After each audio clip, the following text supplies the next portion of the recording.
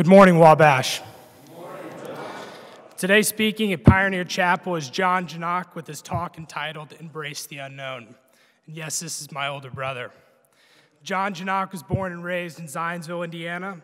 While at Wabash, he was a brother of Beta Theta Pi, a Sphinx Club member, a Wabash Democracy and Public Discourse Fellow, and played on the golf team. John graduated from Wabash in 2019 as a rhetoric major and biology minor. Following graduation, he returned to Indianapolis and currently works for Spot Freight. John's fondest memory of Wabash was being able to attend college with his two brothers. He hopes to continue to blaze a path for future Little Giants and hopes that others can experience how special Wabash truly is. Please join me in welcoming John Janak.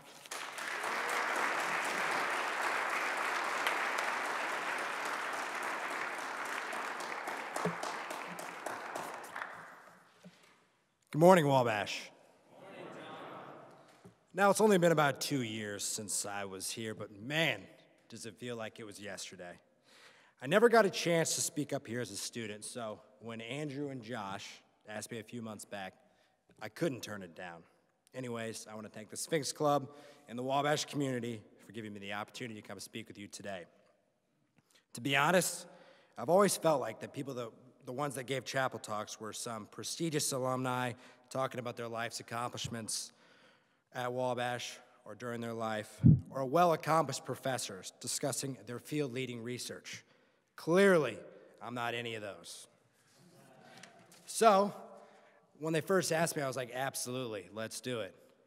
But then I was like, well, what in the world am I going to talk about?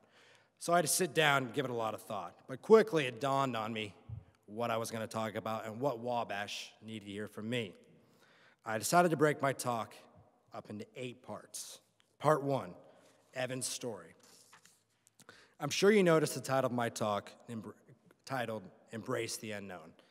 And I'm sure most of you were like, well, what in the world does John have up in his sleeve this time?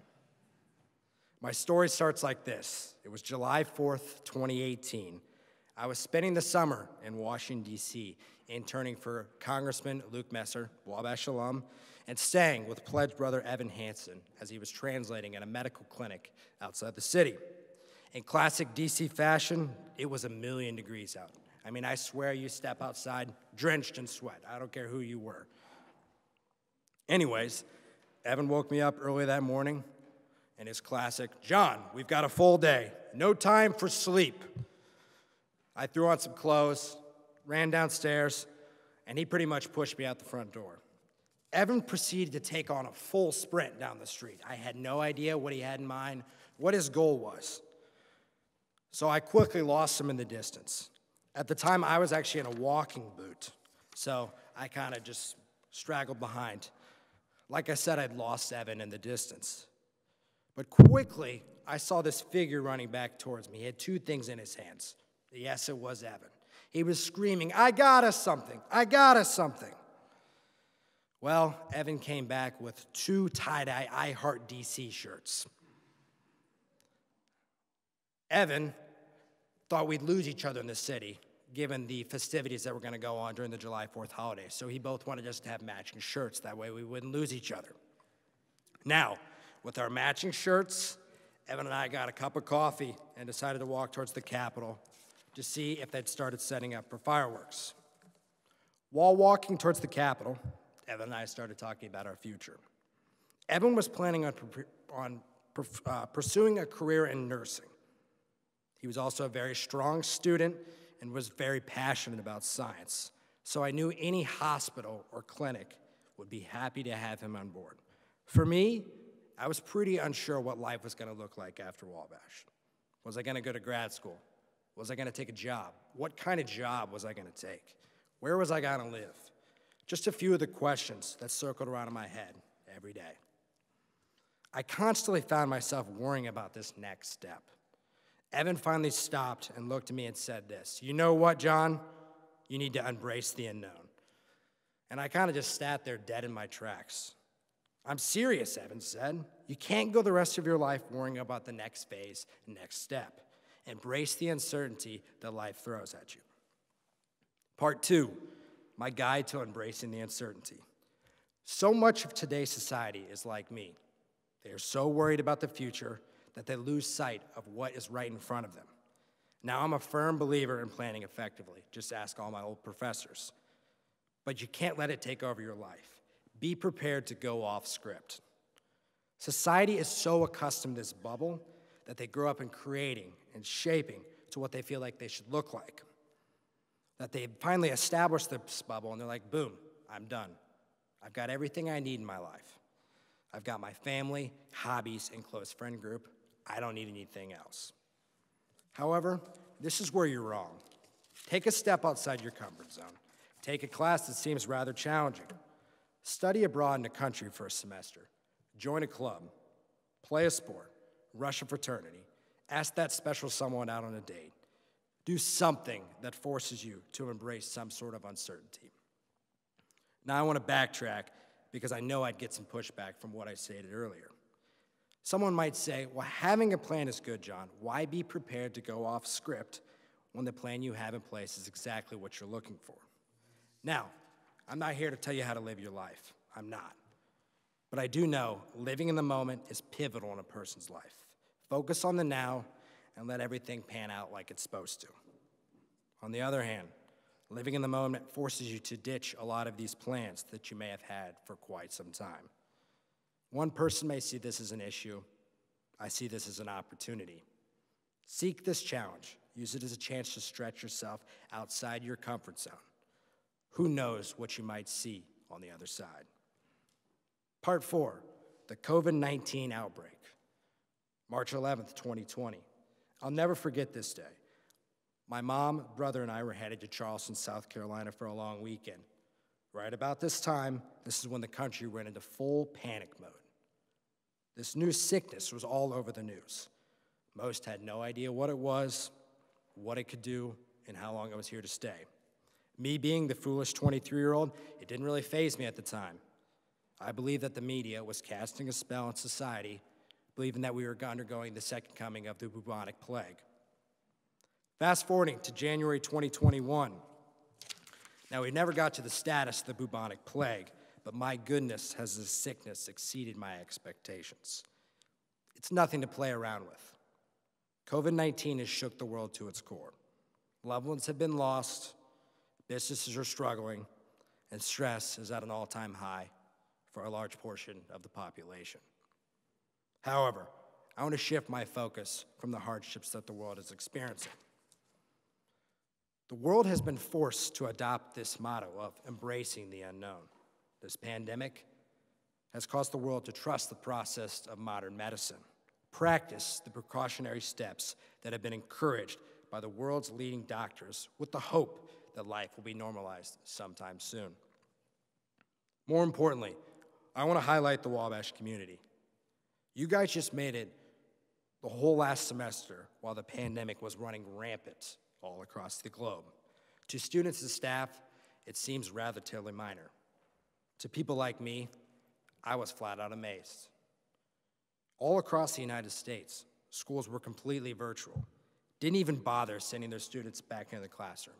In classic Wabash fashion, the uncertainty of the pandemic did not wither your efforts.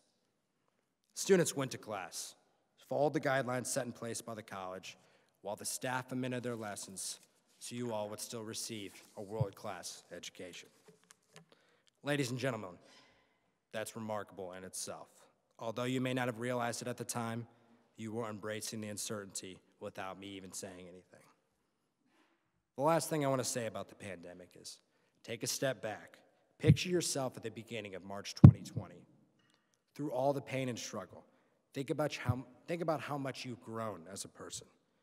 Yes, this pandemic has been absolutely brutal, but I guarantee that it has shaped you into a better, more well-rounded person that has the capabilities to pretty much tackle whatever life throws at you. That's all because you embrace the uncertainty. Part 5, just say yes.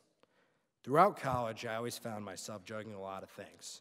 I was going from class to practice to meals, back to class and to the library. It never ended. Some days I remember, why did I sign up for all these things? Why am I doing this to myself? Looking back on it now, I just couldn't say no. I wanted to be that yes man that everyone was looking for. As I've said before, I don't have it all figured out. I still have a lot to learn. But there's one thing I can suggest to students from my time at Wabash is be that yes man. Learn to multitask. Be a leader on campus. Play a sport, good grades. You can do it all. It's possible. Because life's not going to slow down anytime soon once you graduate.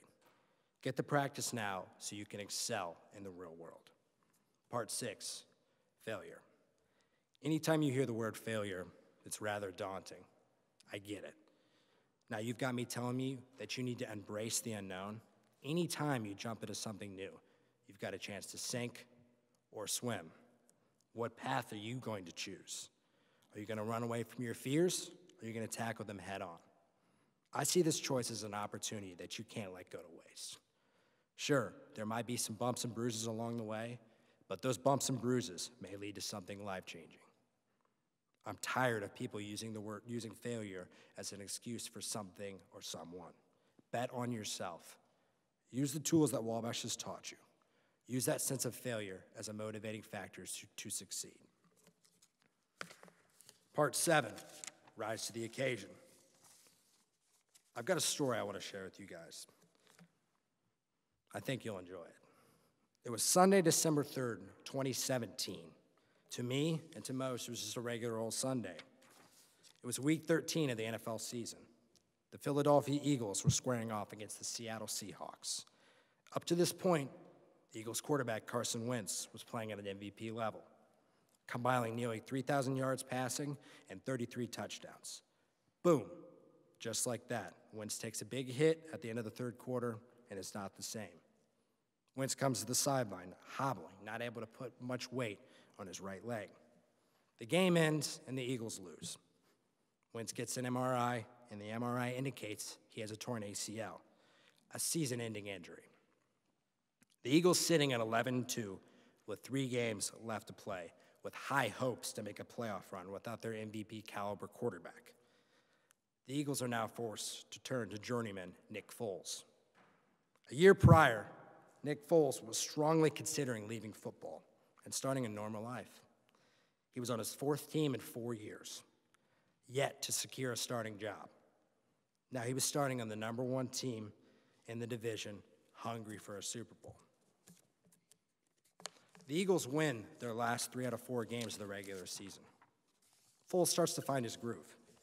Fast forward, February 4th, 2018, Nick Foles and the Eagles find themselves in a barn burner with the New England Patriots in Super Bowl 52.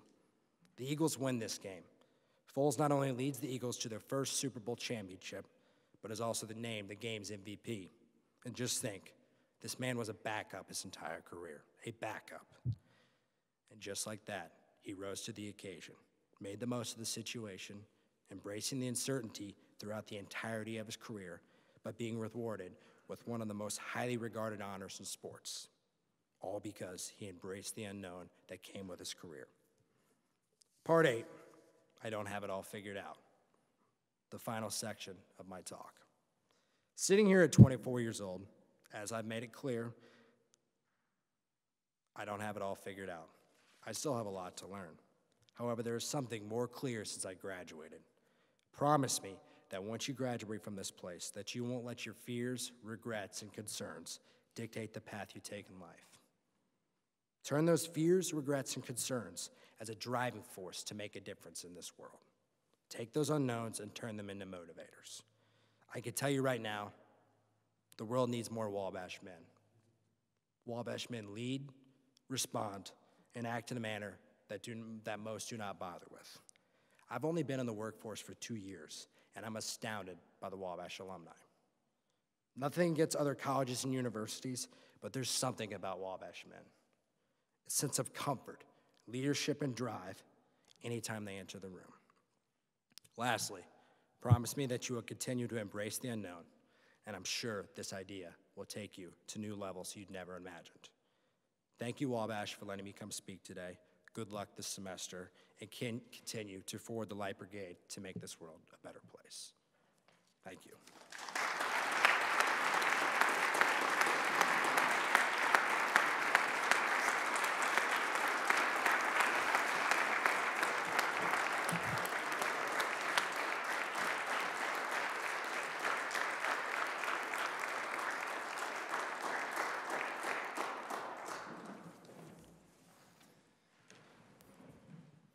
One last announcement. The Sphinx Club has elected a new president to lead the campus and lead the chapel talks from now on. So this was my last chapel talk, and I'm pretty happy that I was able to introduce one of my older brothers. But without further ado, I'd like to welcome Andrew Gonzaro up to the stage.